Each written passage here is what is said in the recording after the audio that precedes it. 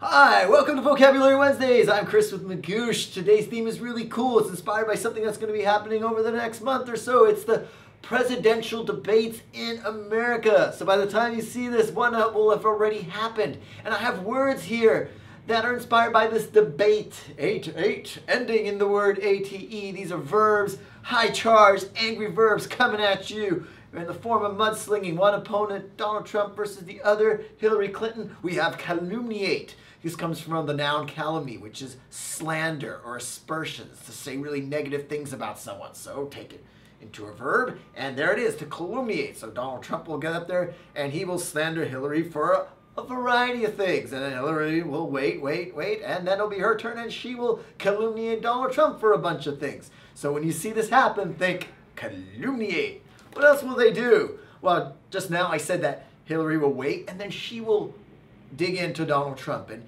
point out all of his shortcomings, all of his failures. What she's doing in this specific scenario is recriminating, coming up with counter accusations. So Donald Trump says, well, I think that Hillary was bad with her email, and she'll shoot back, recriminate.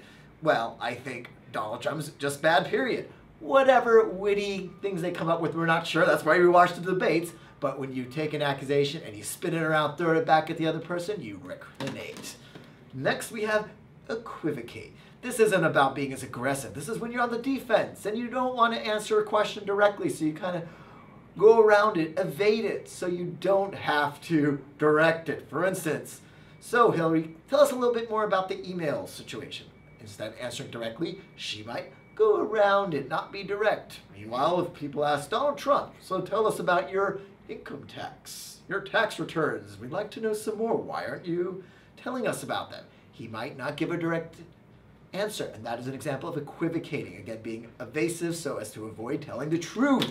Finally, vituperate, a really harsh word that means to criticize harshly and severely. And when each candidate has his or her own minute to talk, then they will sit there and they will launch in viciously to the other opponent and criticize them harshly and relentlessly. And that's why we have a word like vituperate, to really show that strong and harsh criticism that each opponent will throw at the next one over the next month in these awesome, can't wait to see presidential debates. And I will see you next time.